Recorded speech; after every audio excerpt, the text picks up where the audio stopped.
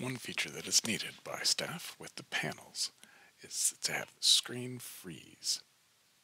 The tools you need to do this are the panel and the remote control, with a PC connected to it. Now there's 3 ways to go about this, such as you may have a need to be able to do your attendance, but yet still present a do now for students in a Google slide deck of some sort. So have what you want on screen, and the first option is use the mark tool. That mark tool, once it's on, will freeze the screen, so whatever is on the screen will not change. That allows you to navigate to a different thing, such as on your computer elsewhere, you're doing the attendance. But on the panel for your students, they're seeing only the do now that you had there in the Google Slides.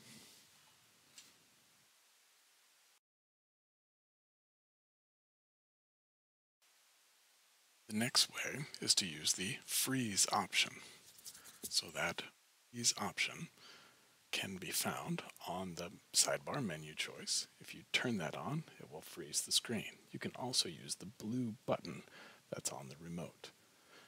And getting away from the Google slide deck and such, you can have that still shown, but you can go to attendance. There are 3 ways to freeze the screen.